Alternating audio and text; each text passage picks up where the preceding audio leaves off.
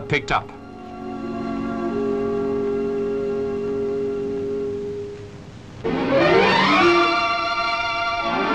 Brian Masters, piloting a Skylark II, was one of the competitors in the sailplane aerobatic contest at Dunstable. David Ince now in an Olympia 403.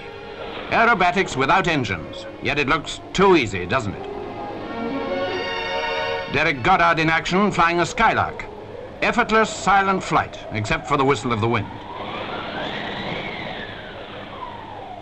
The contest calls for expert judging, one of the experts being Bill Bedford, Chief Hunter, test pilot. Dan Smith, Vice Chairman of the London Gliding Club, flew an Olympia to victory. Steeply banked turns and 2 loops are compulsory. Here's an aerobatic impression from the pilot's point of view.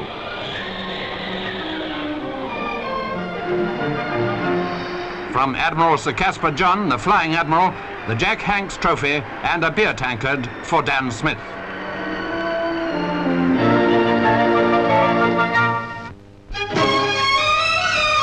The consolidation and extension